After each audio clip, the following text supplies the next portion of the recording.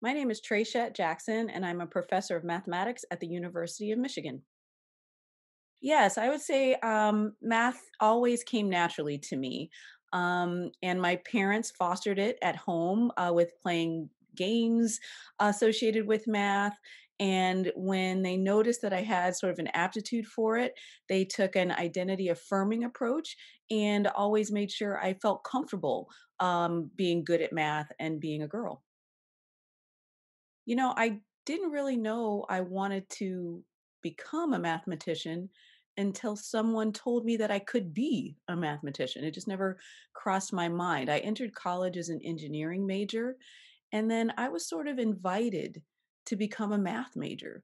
So that invitation into the discipline was a critical transition for me. Just having someone tell me that they thought that I had the potential to make a contribution in the field of mathematics changed my whole trajectory in college.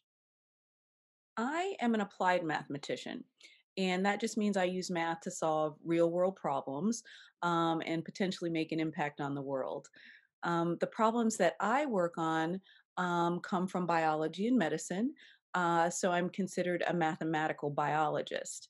Biology is a huge field, so within biology, I primarily work on cancer.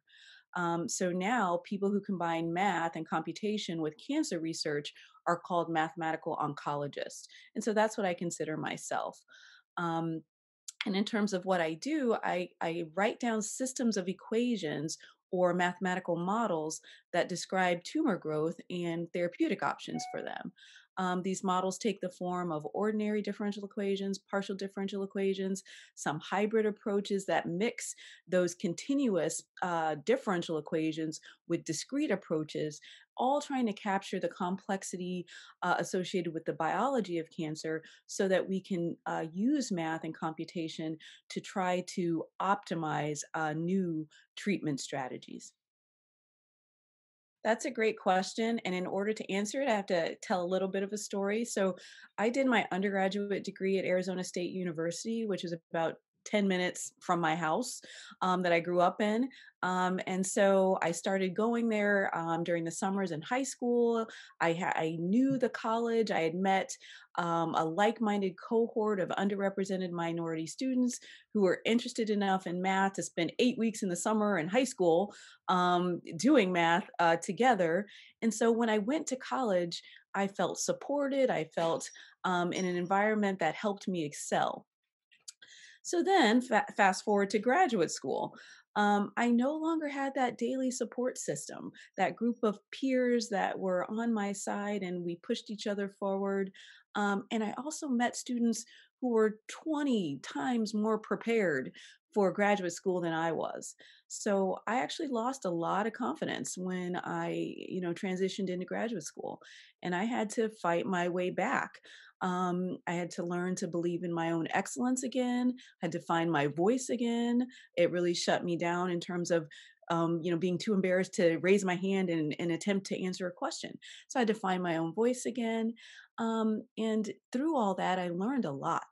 I learned how resilient I am. I learned I'm able to persevere through these ups and downs that a career mathematician faces. So yeah, struggles make you stronger.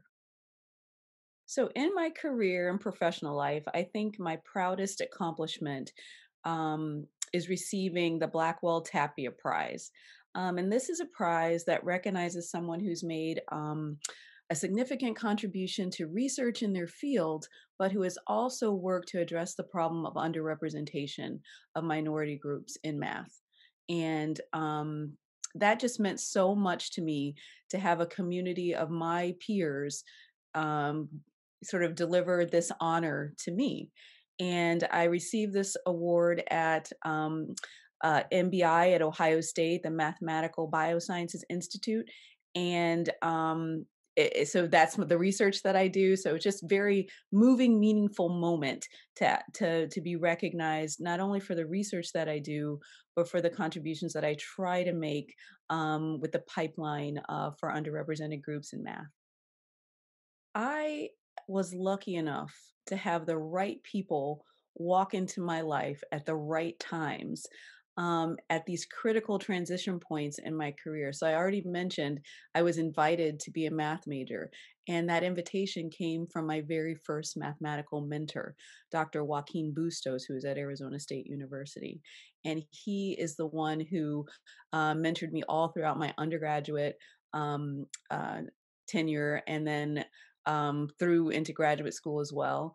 And then when I was in graduate school, I realized I wanted to do mathematical biology, and my dissertation advisor became the biggest influence and greatest mentor in terms of the research and career path that I ended up taking. And then, I transitioned from graduate school into a postdoc. And my postdoc advisor, Mike Reed, who's at Duke University, is still, my go-to person when anything in my career, whenever I hit those bumps in the roads in my career, my professional life, he's still the person I can call and will give me the best advice as to, how to proceed in academia. So I've had mentors enter my life at just the right times, and it's been a real blessing to have known these people and to have them sort of take me under their wings and help shepherd me through, all these transitions in my career. I guess I'd like to share my view of excellence, which is that excellence has many facets and many faces. And I think as a student, or especially if you're an underrepresented minority student coming up through mathematics or any STEM discipline, you really have to learn to believe in your own excellence. I had to relearn how to do that. And it's so important to know that there's excellence within you.